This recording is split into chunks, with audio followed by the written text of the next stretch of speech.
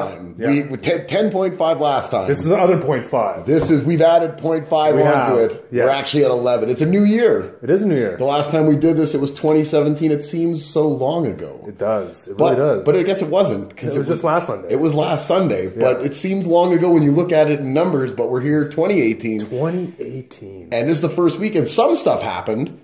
A little bit did. It was better than the last couple of weeks where, I mean, for a lot of people, they need the time off. But for sure, yeah. For us, it's I want to do this. I want to cover some stuff. Yeah. I want something to look at. We actually have some stuff to look at this week. We do. Including, excellent stuff. I'll let you run the show. You do a much better job than me. So before I get out in front of myself, all right. I'm Cody from Wall Street Breakdown. I'm Anthony from Wall Street Breakdown. Anthony, you're a much better host here. Thank you. You go ahead. You lead.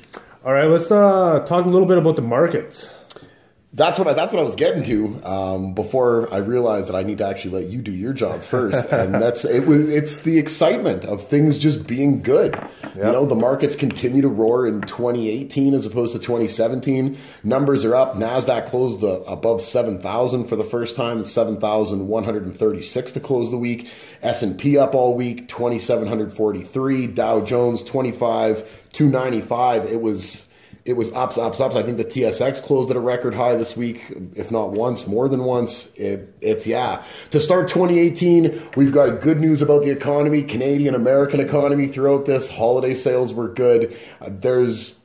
It's tough to find anything wrong right now. I'm digging for things that are wrong, and unfortunately, I'm not able to come up with anything. Can't find There's just not anything wrong out there. It's not bad, though. Everything seems to be going good. Broadcom's having a heck of a time getting the 11 board of directors on over at Qualcomm. That's right. That's about that and the Intel thing, right? Yeah. Markets are doing great. Are you doing great? I'm doing great. You're doing great. I'm doing great. So the markets are doing great. We're doing great. People should be doing great. Yeah. Yeah, I would encourage, if you're not in on this, I don't know. We keep saying that. At this point in time, it's negligible. Yeah. You should be in on this. Yeah. Speaking about Intel, what's going on with them?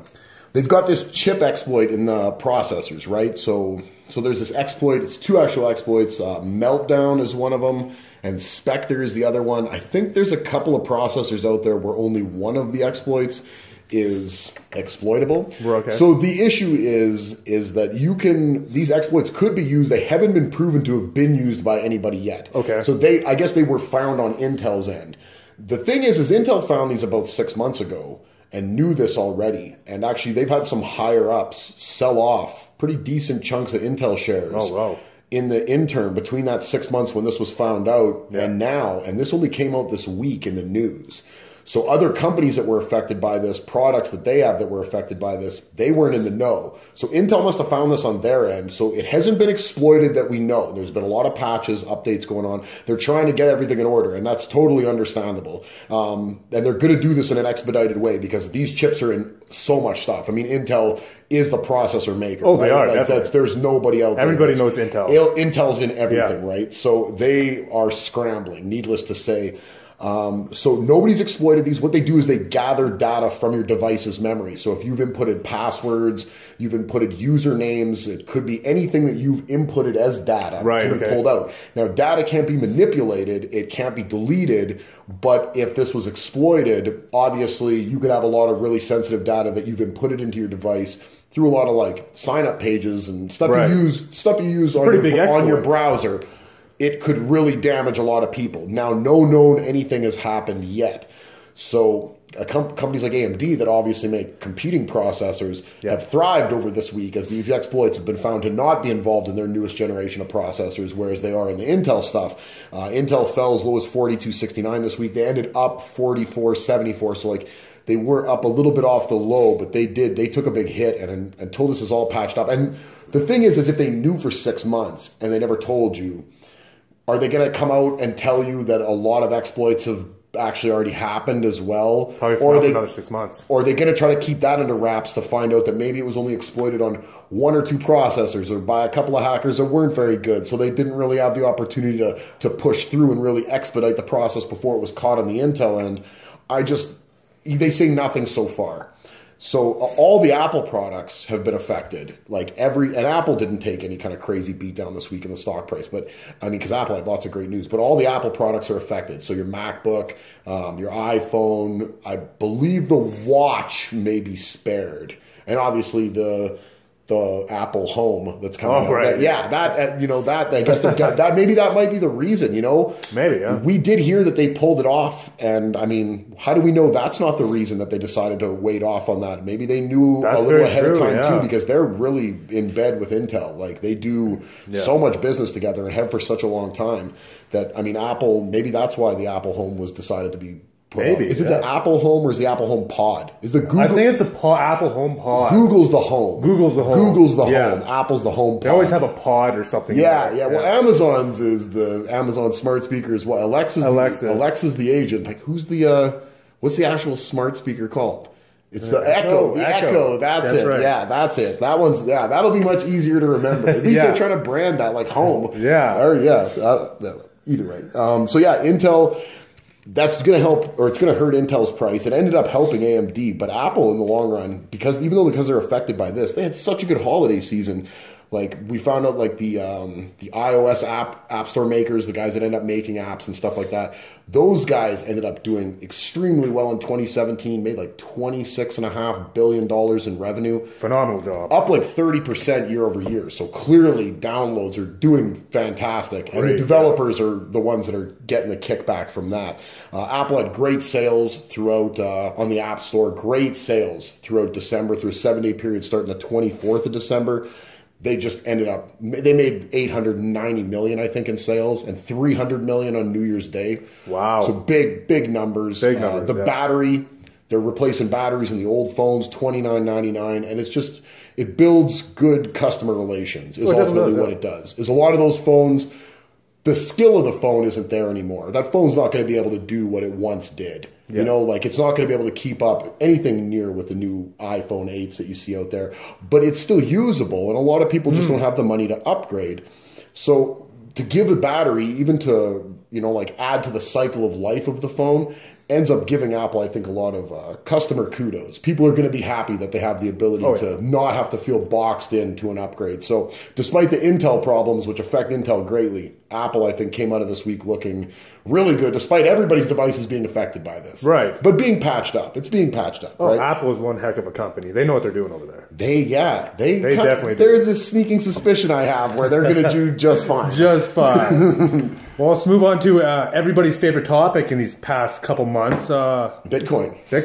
It was slow this week. I mean, they came up 16,000 up on Friday. Like they were up.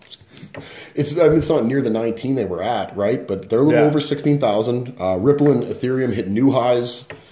Ethereum, I love that name. Yeah, Ethereum. It sounds very mystical, right? It does. Yeah, it's Bitcoin, or it's cryptocurrency. I mean, I think we know what we're into. Peter Thiel, one of the early investors in Facebook, announced that or leaked. I don't know if it announced so much. He's in Bitcoin, 15 to 20 million, somewhat of an investment.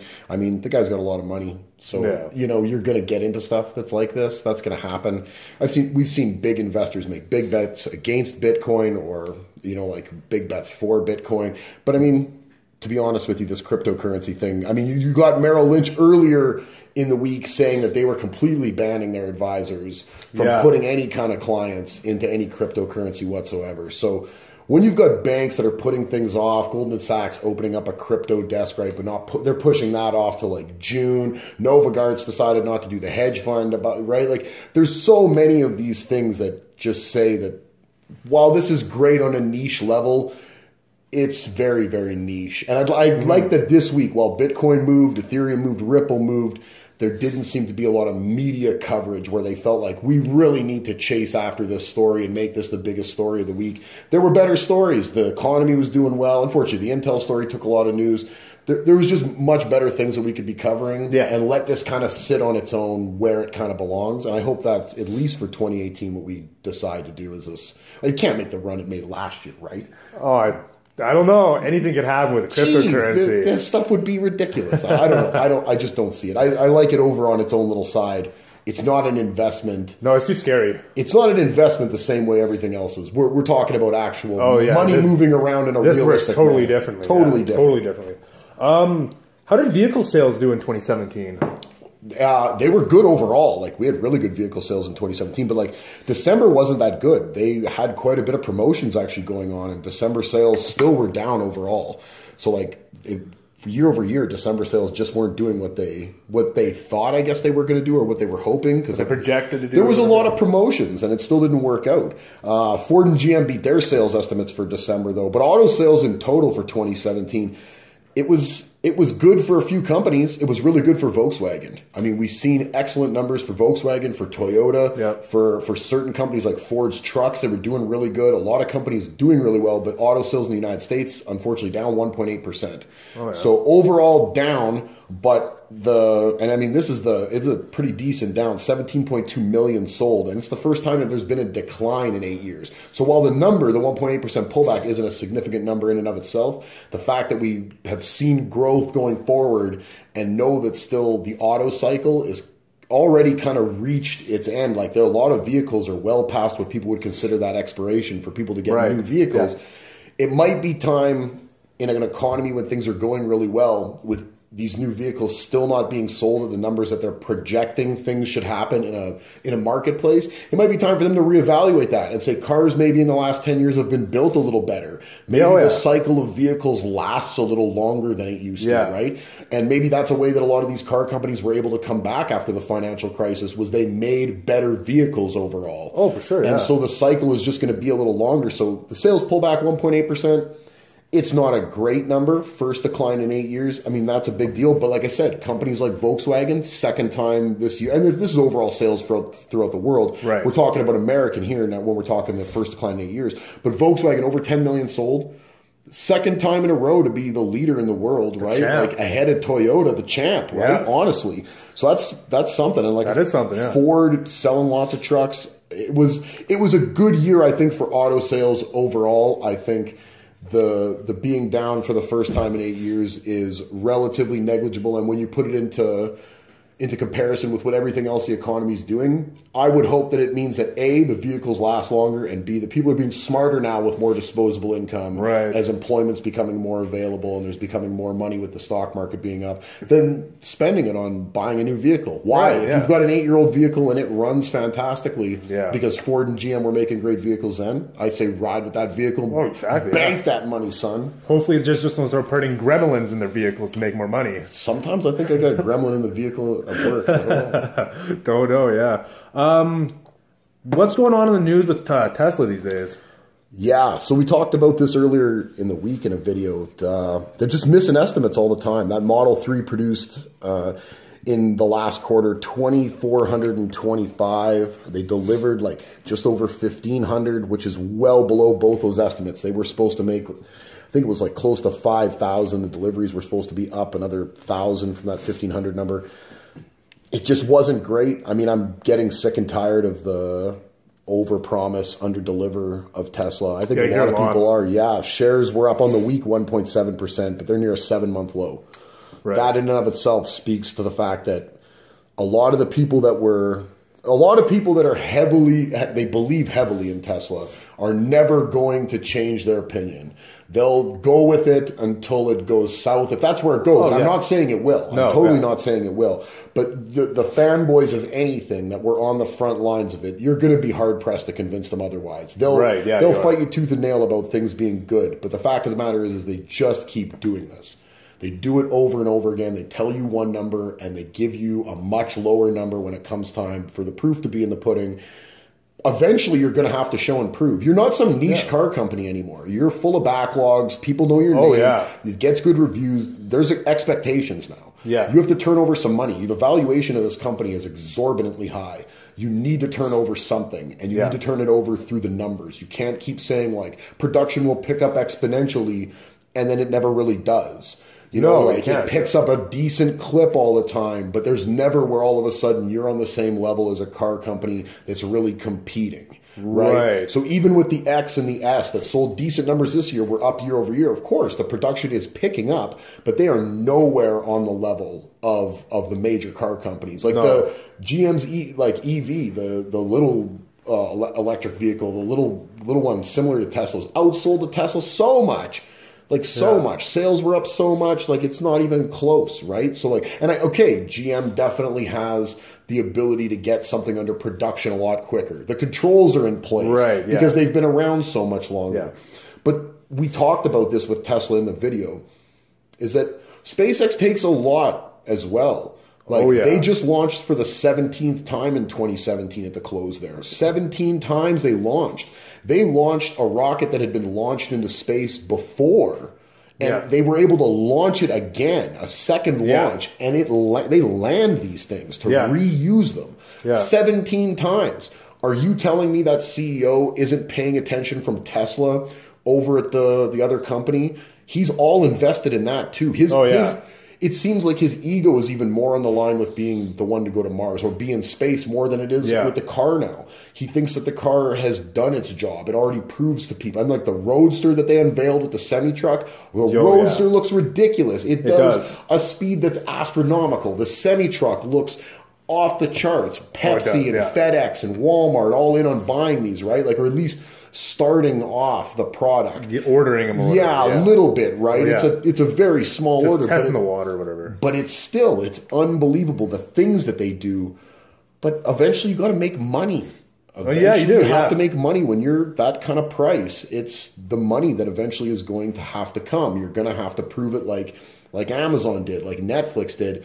And that comes from producing cars on the production line and not making new things and going to Mars. You're not going to make no money going to Mars. If you're distracted over there and your shareholders are invested over here, because SpaceX ain't public, this is public. Yeah. You've got people on the hook for this, that you've buttered them up and told them that this is going to work. Keep giving these fluffed up numbers and don't produce on them. I'm sorry, at some point in time, you've got these shareholders should ask for some answers. Oh, definitely. Sure. Why do we keep way overestimating? Yeah. Why can't you come underestimate and overwhelm me instead of underwhelm me all the time? Exactly. All the time, to the point where people start to question your credibility. No, I totally agree with that. Yeah. It gets a little old. It's a great product, and the guy's a genius. He's such a genius. He knows what he's doing. It's just, and I don't think it's a marketing thing. I really think that it's like a habit that they have. It's like they're trying to compete on a level that they're not on yet. And eventually they're going to be made out to be people or a company that maybe people don't trust their estimates. They don't trust their guidance. They make promises, but they can't deliver on them. They can't keep them. That's a big deal, right? I want to have a company that I own that I can set my watch by. Yeah.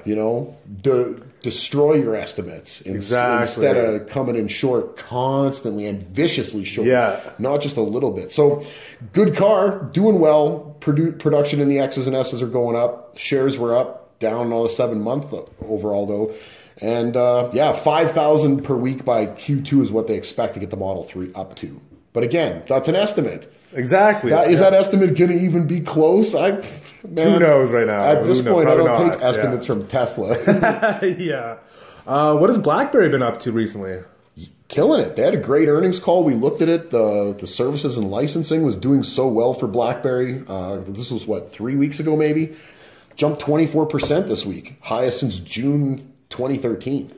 I mean, they were $6, $7 5-6 months ago, and they're up 13 something right now. BlackBerry's doing really well. So they signed a working agreement with Baidu, which is the internet provider over in China. Think of Google, because Google's banned in China. Yes. So this is Baidu, very similar, right? They're working on software with them for autonomous vehicles. So just that partnership, because we've talked about BlackBerry. The devices it was never going to compete. No. They got lucky one time. We all like Blockbreaker, but it doesn't pan out over the long run, because there were other companies doing better things and doing them quicker and coming to market faster and having less problems. And BlackBerry just wasn't on that level. But they got lucky. They did get lucky. And some of the things they do inside the actual device with the software was strong and remains strong right now. So they've done a lot of licensing and stuff, and they're doing a really good job with it. They've got a lot of contracts from a lot of big companies, from governments, and they're moving in the right direction by deciding to go into things like team up with Baidu and autonomous vehicles as opposed to pursuing the devices. I mean, we just know that. Yeah. They pulled out of that entirely. they're not going to be recognized, I don't think, on the marketplace in the next year or so when BlackBerry's actually back. Yeah. I think there's going to be a lot of people that maybe haven't been paying attention that go like, are they making phones? Like those guys, they're still making phones? I think guys our age will recognize BlackBerry, but the millennials that were born in 2000s probably really wouldn't, because when they came out, they were like 9 years old. But even guys our age, I think, like just because BlackBerry like receded so much into the darkness, just like disappeared, and then have come out again, but as a completely different company, and because of the working relationships that they have and what they actually do there, they're going to continue to grow as a company. There's no question about it. They're going to reaffirm themselves in some way or another in the lexicon of the stock market. Oh, yeah. But they were gone for a long time. Or they became very, very Canadian-centric. We watched it up here. But BlackBerry down in the United States or on the international markets, as soon as their devices fell off, just got out of the light. Yeah, completely out of the light. Up here, we watched it for like maybe a nationalistic thing, you know? We're seeing it because we're Canadian. But BlackBerry is coming back on an international level. There's no doubt about it in my mind. The company has shifted. It's got great management, great leadership. Yeah. They've got a vision of what they're doing, and they just continue to make partnerships. They're definitely not a company that's receding any kind of partnerships or agreements at this point. No. They're doing a great job of growing in a strong direction with multiple companies, multiple governments. It's a company that's making a comeback story quietly. I think people our age, like I said, I think there's going to be a lot of people that completely negate that BlackBerry existed. People like a good comeback. Oh, I'm telling you, Rocky, right? Exactly. Rocky style. They're coming back. I believe in it. Let's talk about the United States a bit. Let's take a look at their economy. Everything's doing good. I mean, things are doing good. Payrolls didn't rise to the levels they were expecting the past payroll number there. 148,000, 190,000 was the estimate. The jobless rate, though, still 4.1%, staying in line with that number. ISM manufacturing jumped, and they weren't expecting that to even jump, so there's more growth at the factory level. Things are going up. It jumped 1.5 to 59.7. Holiday sales were good. Macy's was up 1.1% in same-store sales. Even though they're closing some stores, their shares did take a bit of a pullback. Same with JCPenney, even though JCPenney's same-store sales were up 2.4% over the holidays. Costco up 8.8%. I mean, we talked about the numbers that Apple did. The only company that really stood out as struggling that we've seen numbers from so far. That we've seen the numbers from. Yeah. It was L Brands, Victoria's Secret. Oh yeah, that's right. Yeah. Didn't do very well. Estimates were off. They had to cut some of the guidance back from the next quarter because I guess lingerie just not in the mix. I guess 2017 was not the year. If you were looking to get lucky, it was not that year, right? So L Brands is just not. But the other company's doing really well. Holiday sales up basically across the board, and we've seen it in the Red Book numbers earlier this month. December was just great. Things came out better than even the estimates, and the estimates were good. The estimates already were good. The estimates were higher than last year's numbers. Yeah, and to still beat those estimates, beat last year's numbers, the economy is doing fantastic. I mean, that's good. That's it's really good to hear, right? And you look at it you got to look at the jobless rate, 1.8 or 4.1%. That's so low. That is low. That is so low. And I know there's a lot of people that would say, okay, people left the job pool. You don't get these same numbers anymore because a lot of people have left the job market entirely. And that might very well be true, but I don't think it's any more than any other time when an economy is really doing well because you see the amount of opportunity out there. Yeah. You have a lot of people re-enter the job pool. Numbers on the factory growth side, I mean, is excellent. Everything was so good in November to then get numbers like this coming out of December. It was a heck of a first year for Donald Trump.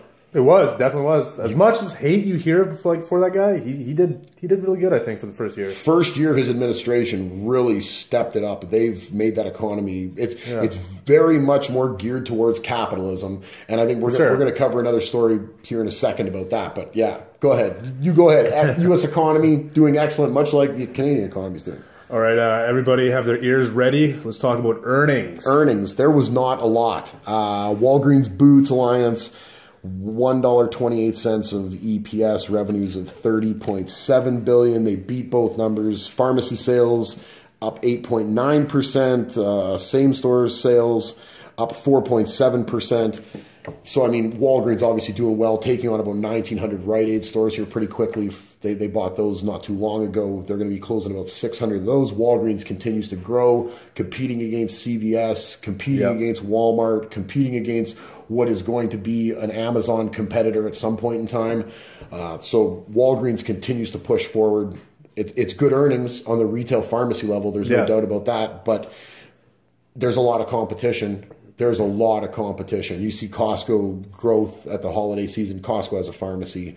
So, I mean, everything Walgreens does, they've got people knocking on their door from every angle. It's it's retail pharmacy, brick and mortar. I'm not too sure how long companies like this will stay as dominant as the Walmarts, the Costcos, the Amazons. But good earnings in a nutshell, not something I would be jumping into without talking to my advisor. Right, for sure. Yeah, just a lot of competition in the pharmacy market. Rite Aid suffering probably the first real beatdown from this consolidation of this marketplace, because they've been being destroyed for a couple of years now. They were supposed to miss by 2 cents on their earnings. They ended up at 0, so they made nothing. But 5.37 or 35 billion in revenues, down still 6% year over year. Pharmacy sales down 3%. Pharmacy services revenues down 12%.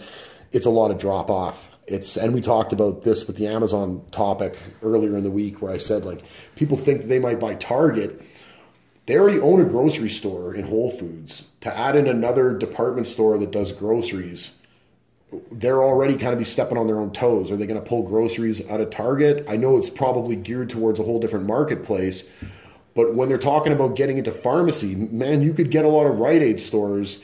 You could get Rite Aid for really cheap, and you could get into this pharmacy business quick. You could get these licenses in these states. This would be out of the way so fast.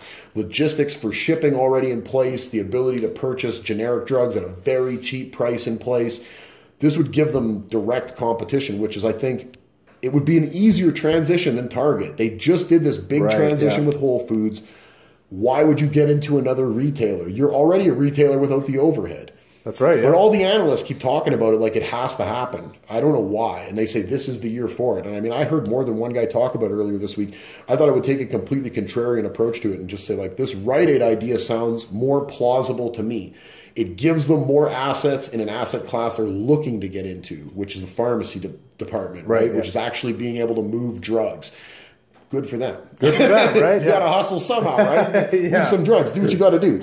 And I think that's a better idea, like, personally, because we know that Walgreens didn't cherry pick the Rite Aid stores, because Rite Aid ended up with, there's going to have 600 of the 1,900 that they picked up closed. So a third of the stuff they bought, they're planning on closing anyway. So they clearly bought by region or in a big bundle. It wasn't cherry picked. Unless they're planning on doing something phenomenal with those 600 stores they're closing. Maybe they're going to start up Walgreens inside there. Maybe. Who knows? Better locations. Yeah. I don't know what the plan is, but it seems like they're actually closing the stores. Yeah. So they didn't cherry pick. I think Amazon moving into the Rite Aid space would probably be a better idea than them moving into Target. Target would be 9% of their market cap. It would cost them to buy Target at a 15% premium.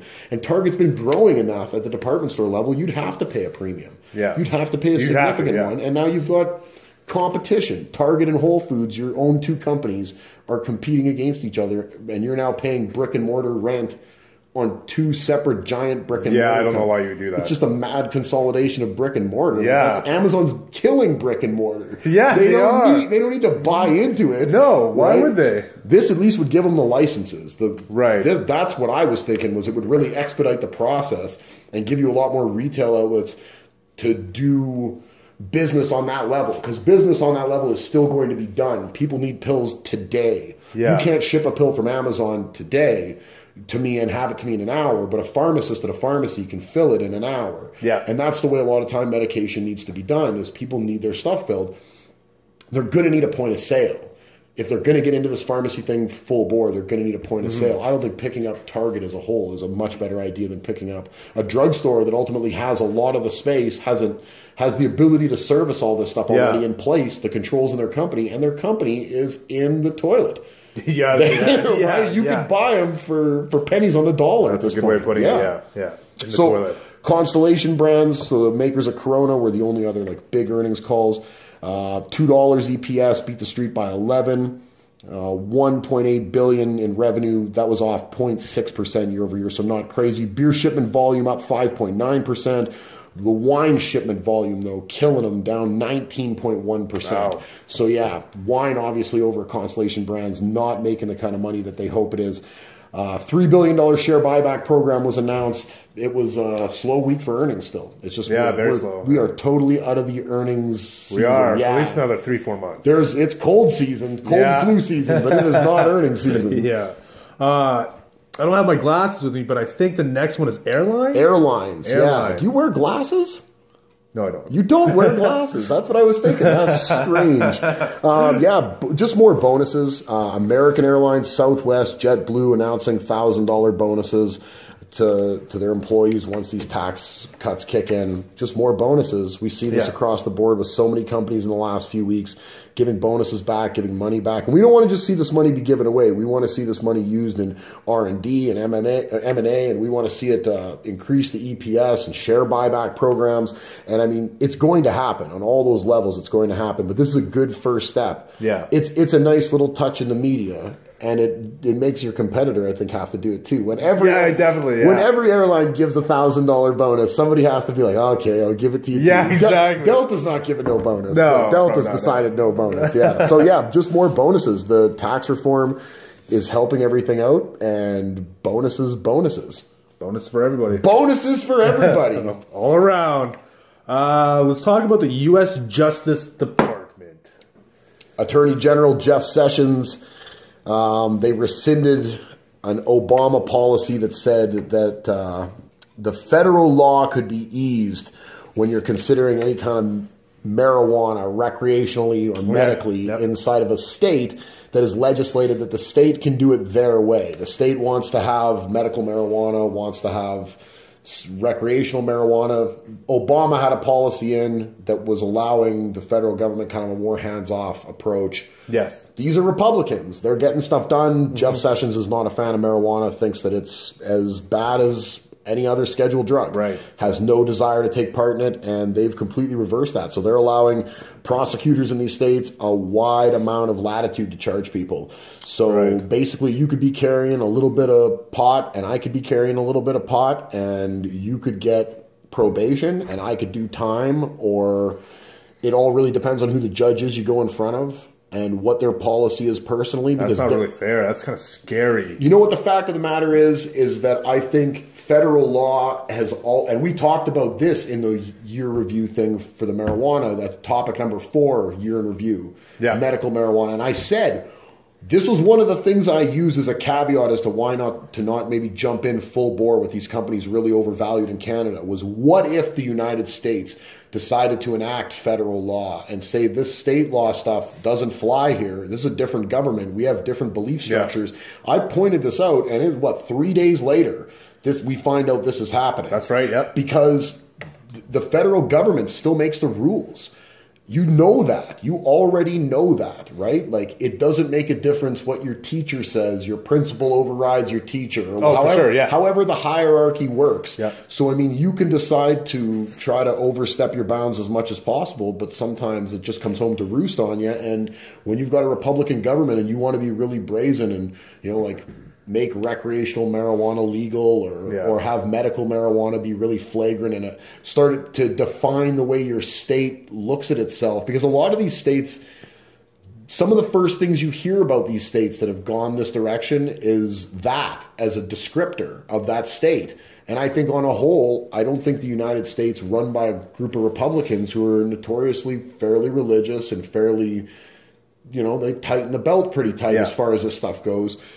They're not going to really want to have a bunch of their areas inside the continental United States that fly under that flag being associated with that as the first descriptor. Right. So I think that starts to bother them. And, cracking down was something I could see as a definite potential.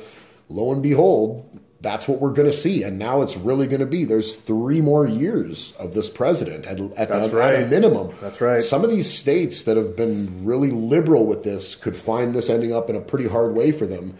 Yeah. You could see a lot of people starting to serve some jail time in those states that they haven't been serving or have been threatened with and have been allowed to get fairly flagrant with what is still a federal scheduled drug in the United States. It's not being legalized federally down there like it is up here. That's kind of just like punishing the people that live in that state, but not punishing, like, let's say the state or the mayor itself, whoever regulated that. Yeah, the state. Yeah, obviously the state can't be. I mean, I don't know how they can hold the state accountable because maybe fine them or something. I don't know, but it's kind of unfair. I just don't think politically. Yeah, I mean, times are tough. I know it's true. Yeah, you need to understand what you're living under as far as federal law. Right. Yeah. It's if somebody tells you, if your babysitter tells you that you can go do whatever you want, but you know your parents are not having it. You go do whatever you want. Who do you think you answer to at the end of the day? The parents, obviously, right? So, I mean, federal law still supersedes state law. Oh, yeah, for sure, I just find that to be pretty straightforward. No, it is pretty straightforward. Like, so if you want to go into that gray area, you take a chance where then you have a political party take power on the federal level that decides that is no fly zone anymore. Yeah. And somebody pays the piper. And unfortunately, if you're the one holding the bag of grass, you're going to pay the piper. You are, yeah. And I don't agree with it. I don't agree with it because I think you should be able to do whatever you want, period. Yeah. I don't really understand the whole idea of everything being so highly regulated to begin with. But maybe that's coming from somebody who has no desire to go out and do it. But I don't have any desire to do it, so I don't really care. Yeah. But other people, they're under the impression that, they're gonna take the chance. Yeah. And there may be some serious punishments to come from that. And what we heard earlier this week as well was that Australia became the 4th country for allowing exports of medical marijuana.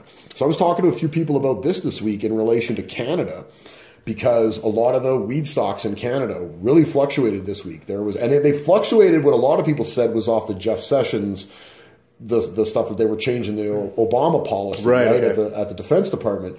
But I don't think that people were taking into consideration that Australia is very, very acclimated to growing marijuana. There is a lot of space. Australia would be as aggressive, if not more so, to get on an international stage and control a marketplace. And they definitely have the means to do it. They're a first world country. They've got all the means to do this. Canada now has some real competition as Australia enters the medical marijuana export business, because the only other companies are the Netherlands and Uruguay and Canada. And these marijuana stocks, they had a bit of a jump a dip and then a jump again at the end of the week. But people were saying it was off the Jeff Sessions thing. I think the dip might have been a lot more off people getting a little scared from Australia. Personally, I would be concerned. For sure. The stocks here are way, way overvalued. Way overvalued. Now you all of a sudden get another major country involved. This isn't Uruguay. No. This isn't Uruguay, right? Australia could really make a push here. Yeah. I saw that as news that really was under the radar. Nobody mentioned it at all. And I understand the Jeff Sessions things. That's obviously going to get a lot of attention. Yeah.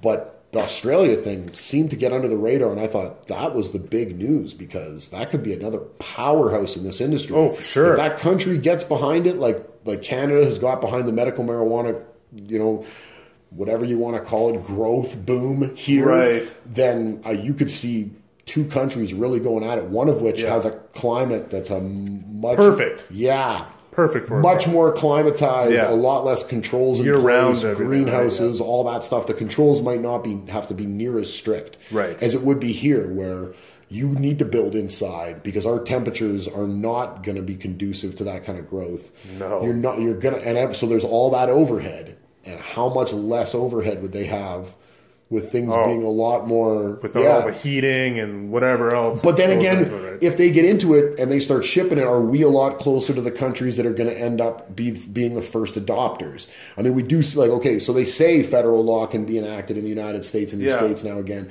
but is it going to be? That's the question. Or is the United States going to start to fall in more line with a more liberal policy in regards to this in the long run, become first adopters? You start talking about shipping logistics. It costs a lot more to ship from Australia to the Western Hemisphere than it does to ship from Canada. Yeah, I wonder if they're going to fly by plane. I know this is a little off topic. I wonder if they're going to do it by plane or by boat. Because do you think there'd be more pirates involved then, knowing that ship's going to have a bunch of marijuana on it? That might very. I don't know. It's a little off topic. I was just I don't know enough about the pirate levels in the no in Australian waters. I have either, but I'm just wondering. Yeah, right? And it depends. I think again on who the adopters are. Right. I think it ends up if Australia can get countries more over in their part of the woods.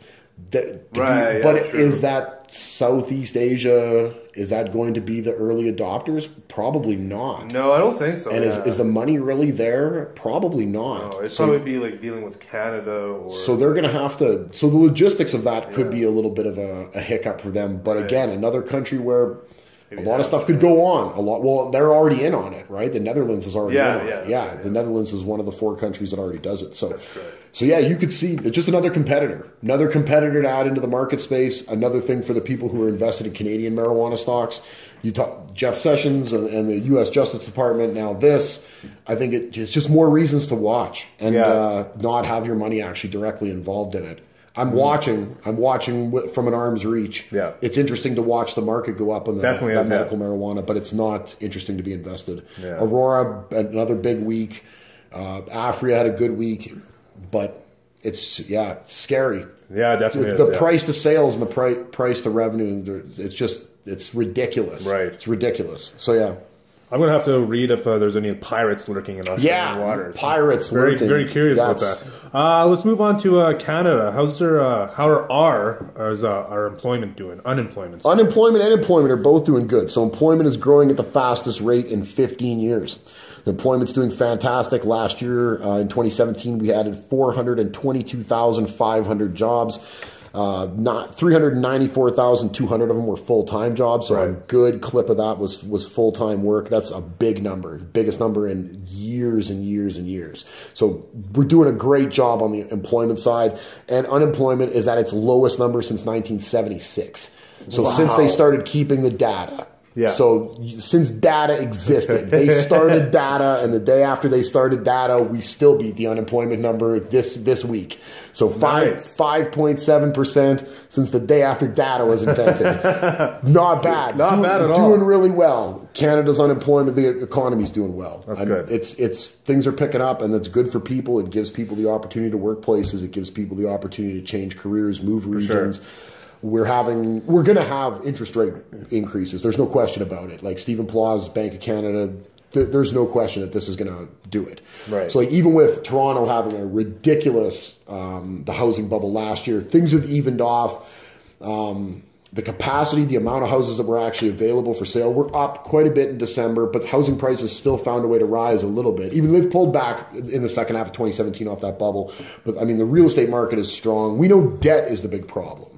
Right, that is the big problem in Canadian households. Is we carry a lot of debt, over $1.71 per dollar of income we have. It's a lot of debt, consumer debt. Canadians spent over $1,000 in credit card consumer debt this holiday season, and only like 20% of them have plans to pay it off in the next 3 months. Some of them don't have plans to pay it off for the next 5 years. They said.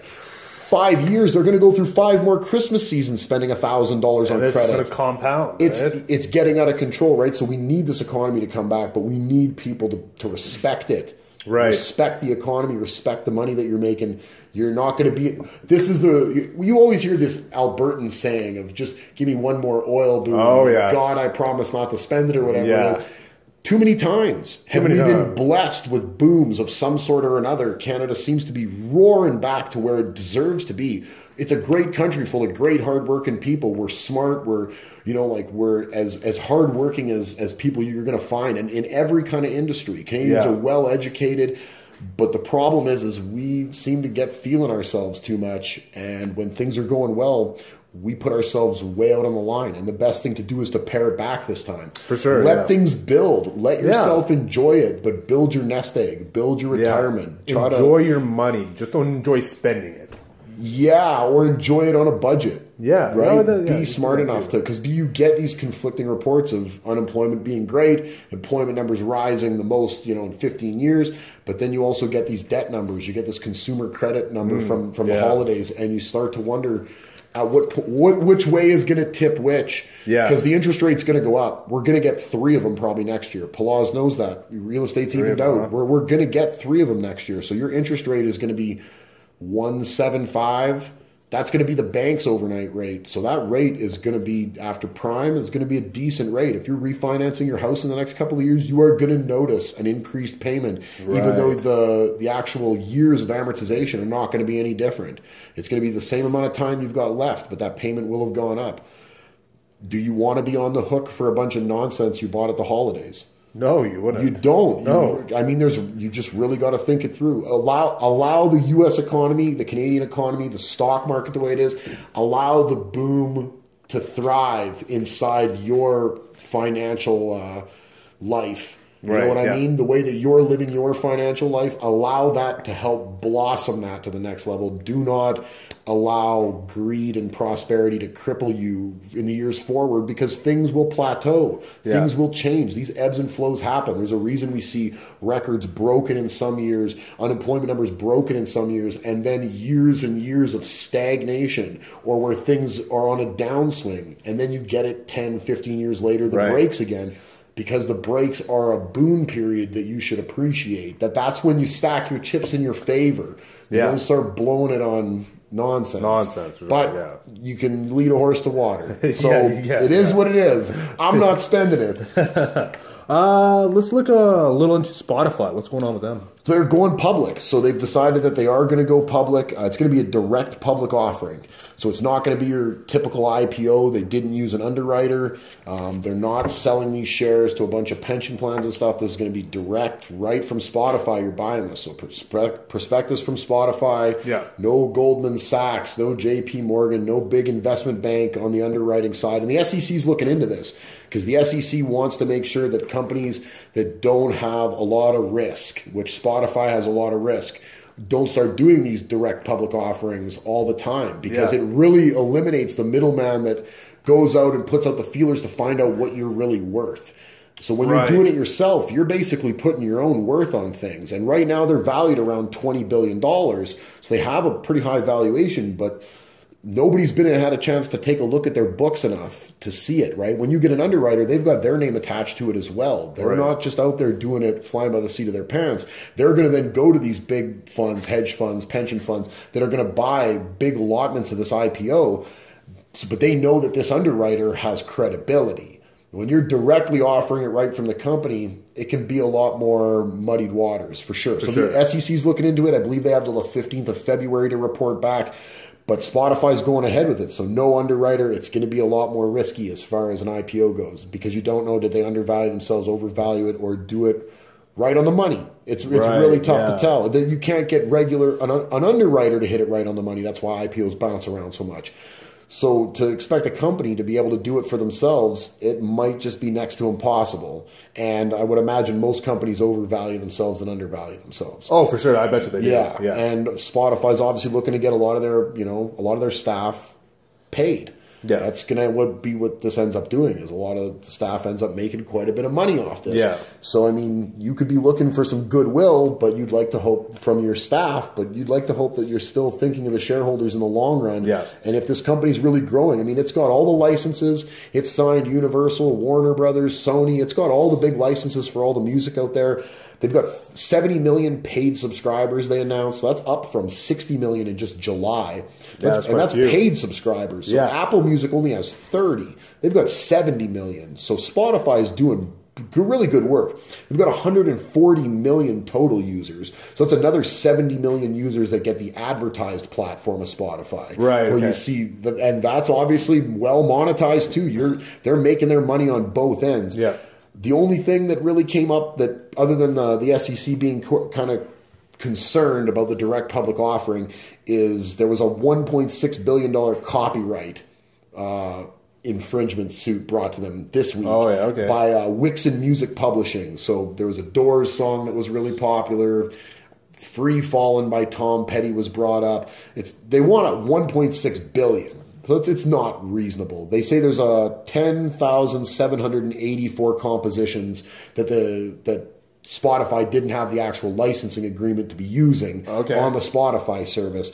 But they're using the $150,000 maximum fine penalty per song to get to that number of $1.6 billion. So there's no way that they're going to end up getting that. So while it was news, I don't think that really conflicts with a lot. And I think if Spotify did a good enough job and the SEC sees that with the way that they're valuing their company, I would imagine there's still going to be a lot of regulatory constraints going forward with any other company that does a direct public offering, like there always would be, right? Because the SEC is going to be a lot more trustworthy of one of the major underwriters than they're going to be of a company that's obviously doesn't do this for a living. But if everything checks out, I can't see them not allowing this to happen. So it seems like Spotify is probably going to go IPO in the first quarter if everything works out. Yeah. So if everything works out, 70 million paid subscribers. Right? This music service seems to have really taken off. It's in the lead by all music services by a lot. Oh, yeah, for sure. It definitely is. Yeah. It's about time. I mean, we knew this was going to go public. We've heard about this ever since they started signing major licensing agreements with the major labels. So it's going to happen. It's going to happen in 2018, barring the SEC saying no dice to this. Right, yeah. Yeah, that's the story, Jack. Any more news, or is that it? That is the news, my friend. That is the news. That's the news. I wish I had something else for you. Next week's probably going to be a little bit busier. People are coming back. Volumes were still down this week. Yeah. There was definitely not near the amount of trading that we see on a regular week. People are still on holidays. Yep. Kids in a lot of schools are still on holidays, going back tomorrow morning. So you're going to end up seeing volumes pick up, which means you're going to end up seeing a lot of stories pick up. And hopefully we're going to get a lot more videos out that have to do with some interesting topics. Yes. Yeah. We have a new format, actually. There's going to be a bit of a new format. Yeah, We're going to continue this format. Yeah, we are. This is going to be completely market recap. We're going to go through the major news stories of the week. We're going to cover a bunch of numbers, earnings calls, any kind of economy data that's out there. We're going to do all that kind of stuff. And we're going to give a little bit of opinion, but we're going to go to a bit of a different format. We are. Yeah. I think it's going to be exciting. I think you guys are going to like it. Yeah, I think so too. Me too. I think we'll add a little bit more pizzazz to things. That's a good way of putting it. Yeah, it's a good way of putting it. I like that word, pizzazz. There you go. Yeah. So I'm Cody from Wall Street Breakdown. That is it for podcast number 11. You know 11 is my lucky number? Oh, is it? I've never played 11 in like a game or anything. No. It's always been the lucky number for me. That seems to be the number that I'm most gravitate towards. I like 85 just because that's the year I was born in. I like finishing first, but twice. I like two ones. 2 1s. You are Anthony from Wall Street Breakdown. This was podcast number 11. We look forward to 51 more of these in 2018. 51 more. That is right. 51 more. Pretty easy. Pretty easy. I think so. I'll see you again next week, Anthony. Check you later. Check you later.